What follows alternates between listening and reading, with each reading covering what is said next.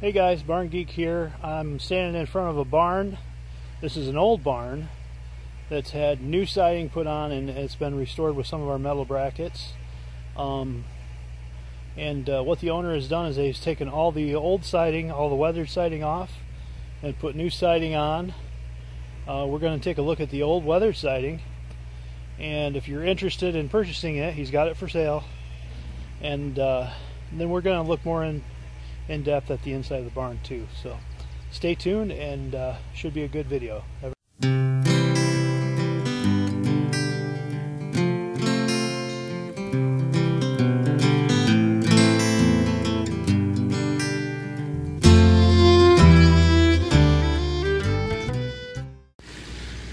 Here's a broad kind of a overview of the side of the barn.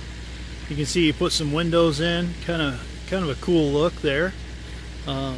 Kind of modernizes the barn a bit, and it's got some nice loft doors on the back. And you know, if you've got an old barn, putting a new layer of siding on it can really freshen it up. And if you've got good, you know, weathered siding on it already, you might be able to get a good price out of the old weathered siding too. If that's something you want to do, let me know and we can help you out. Okay guys, here's the old barn wood that came off the side of the barn. Looks like you got some interior wood here that's 1x6. Real nice looking stuff. And then they've got all the gray siding. Most of it is this gray color. Some of it's got some of this faded red. You know, kind of your average barn siding look.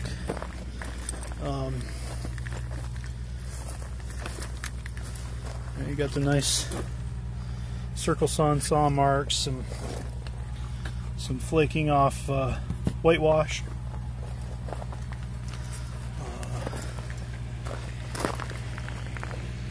Some that's deeply weathered here. That stuff should look really nice. You can see some of the red here. Here's some of the redder stuff. Red, very little red, and fades right down to gray. Get it all nicely banded.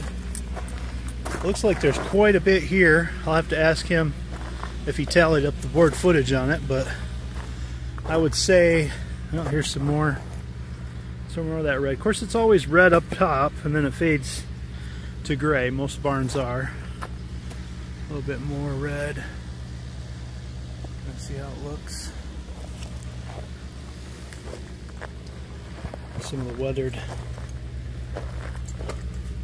You know, it's basically your average looking barn wood there. It's got the deep rain grooves and character from being on a barn for 100 years. So looks like they did a good job of removing it and denailing it.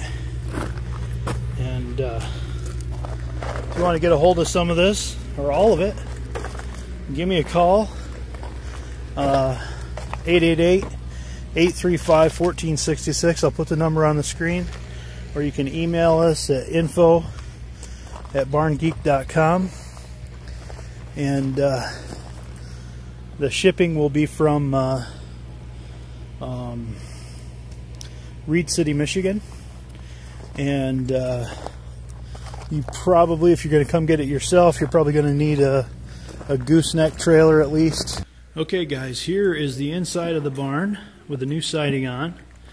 And I tell you what, this looks absolutely fantastic. That I'll show you this view. The window's light, but you can see how the old beams against the new siding, that contrasting look, just makes those beams pop and really complements the look of this barn on the inside. On the floor here, he put new boards down on the floor, so these are 2 layers of 1 1/8 thick tulip poplar. The owner owns his own sawmill, so he cut the boards himself. And yeah, it looks great. You can see right up in here, he custom ordered brackets from us, which in order to strengthen the joinery in this barn. And it really, you know, you can see them in the corner, but they don't stand out. So I think that's a really good solution when you have an old barn that you want to restore, to have those brackets to kind of reinforce this old joint right here. Kind of gets you know, a lot of wear out of time. What he discovered, and you can see that bracket looks a little crooked on there. What actually happened is this bent right here, this post, this whole bent is leaning over this direction, and this beam up here is a little bit twisted, so that makes that bracket appear crooked. So what you would do with that is you would try to take the twist out of that beam, or like he did, kind of live with the twisted bracket. Or you could also, you know, put the bracket flat on the post and then shim up underneath the beam so that your bracket is flat, and I think that would work good as well. He used some heavy screws for the brackets. You could do that, or I would recommend maybe using bolts with a heavy washer behind them on the other side. He still has the old roofing material, and you can see he's got some hand-hewn beams in here. I would date this barn because it's got the longer beams, which is, these beams are about 30 feet long from one side to the other. And those are hand hewn, so they're made with an axe. And then the posts here are rough sawn, so they're sawn with a sawmill, and you can see if you look closely, they're sawn with a circle sawmill. You can see the fine detail of the saw marks. So it's a fairly large circular sawmill that sawed these beams. And so that would date this barn in probably the late 1800s, 1880 to 1890, possibly sooner, or possibly earlier than that. They started doing this type of work after the Civil War. And before the Civil War, they really didn't have a lot of sawmills, so they would have been, the entire barn would have been hand-hewn beams. So this dates it probably between about 1870 and 1900, more likely 1880 or 1890 time period. Okay, so here's the back. This is kind of an addition off the back, and you can see they use the brackets here. Probably can't see them real well. There you go. Use the brackets on this as well to reinforce that joint. And you know, this is only necessary with joints that are starting to fail. And after 100 years, old barn joints are starting to fail a lot. But yeah, this is one very good way, I think, to restore an old barn. You know, they've got hardware. It's got hardware in it, but you know, it's better than it. It's not an authentic, 100% authentic restoration. But just think of what you would have to do to restore this authentically. You know, if that mortise or that tenon is broken off the end of that beam, then you got to replace the entire beam. You know, so then you have a fresh looking beam strung across here that you have to somehow match to the color of the rest of the beams. Where if you do this kind of repair, then you've got you're able to use the original beam and just add a little bit of a reinforcement to it. Plus the cost is much less. than all the labor that would be involved in basically shoring up this structure and then replacing this major piece of beam, because you'd have to, I mean, this supports the roof. It supports a lot of weight, a lot of different areas in this barn. So you'd have to run a post from the ground up to that high beam up there, where the right up there where the queen post meets the ridge beam, or the not ridge beam, but the upper sill beam, and then so you would have to run a post up to that upper sill beam, and then you know, take this beam out. You'd have to take this queen post, both these queen posts out, and then you could remove your, you know, do it on both sides. Then you can remove your tie beam and then replace it. So this just makes it easier. You don't have to take anything out.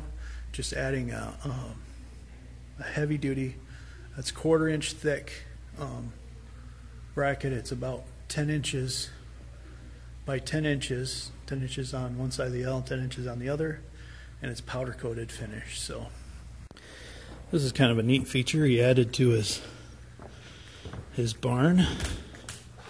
It's got this is kind of the entry to the stairs, so he's got it kind of blocked off so nobody can go falling down in there. And then I noticed over here, you replace this post. That's a new post. That's ash. You can see up there where they just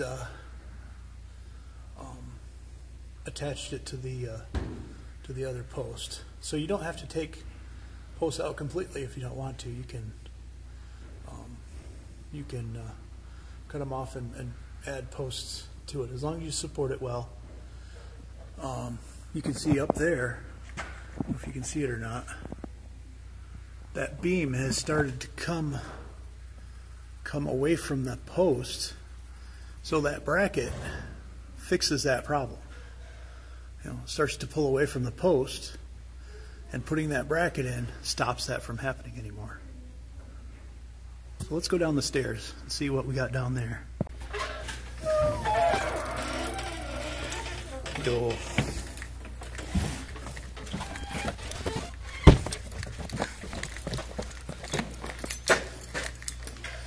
And down here, hey buddy, got your friendly stallion there.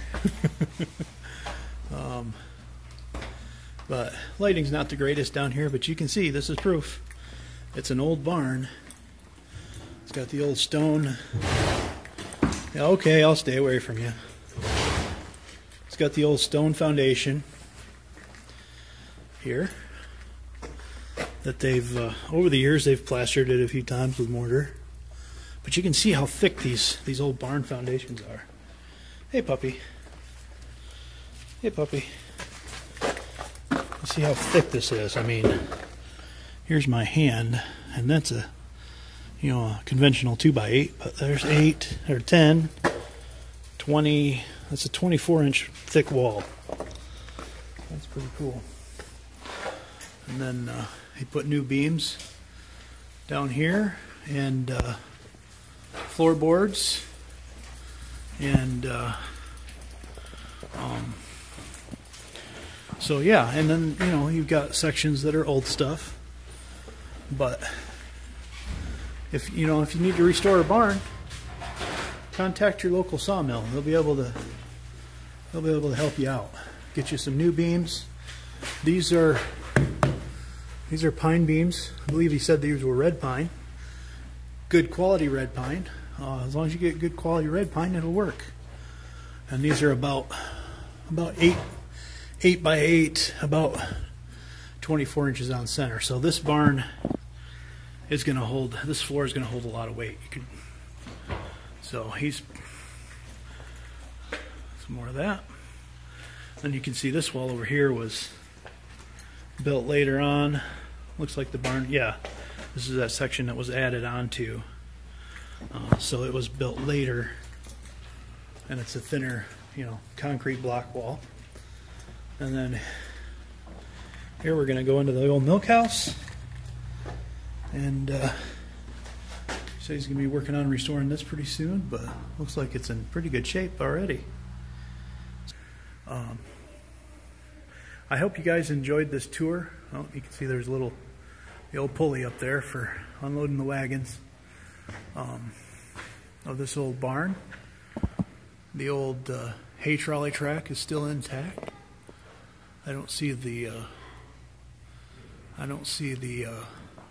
hay forks or anything, but that's still intact. And you can see some old hardware from some old repairs. Looks like they repaired this tie beam at one time. Put some 2x6 on the edge and bolted another beam to that one. Yeah, I hope this helps you guys in your restoration projects, to kind of motivate you to kind of do the restoration, because you can really make an old barn new again with just some fresh wood that you get at a local sawmill, a few brackets, and some hard work. So hope you guys enjoyed the video of this barn tour, and we'll catch you on the next one. Well, let us know if you want some of those brackets and we can get them out to you. Have a great day. Thanks. Okay guys, here is a good candidate for restoration, just like the barn you just saw. This one's just around the corner. It's very similar to that barn, except for this one is, you can see it's starting to buckle out the side. But if you took the time to put some brackets in there and maybe put some new siding on, and you could come out with a pretty nice building. And I hope that gives you guys some good ideas, encourages you that have old barns to take the time and effort to restore them. Thanks for watching. Have a great day.